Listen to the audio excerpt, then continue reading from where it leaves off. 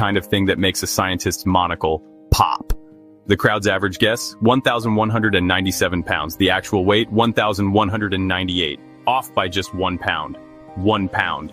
Not only did the crowd beat every single individual guess, they also beat the cattle experts. That day, Galton stumbled onto something counterintuitive. Sometimes the group is smarter than its smartest member. Now I know what you're thinking. Okay, but that's just one fluke with a cow. Nope, this keeps happening. All over the world, in different situations, the same pattern repeats. Why? It comes down to how averages work. Each person brings a mix of knowledge, assumptions, and, let's be honest, random errors. One person might overshoot, another might undershoot. And when you average them all out, the errors cancel each other and the truth floats to the top like cream in fresh milk. Think of it like this. If you and I both throw darts blindfolded, we'll miss.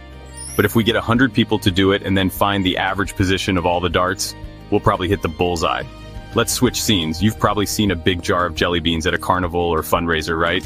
Guess the number, win the jar. Here's the funny part.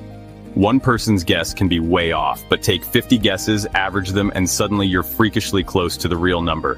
In one real experiment, a professor filled a jar with 850 beans. 56 students guessed. The average, 871. Only one student did better than that. In another test, a jar with 4,500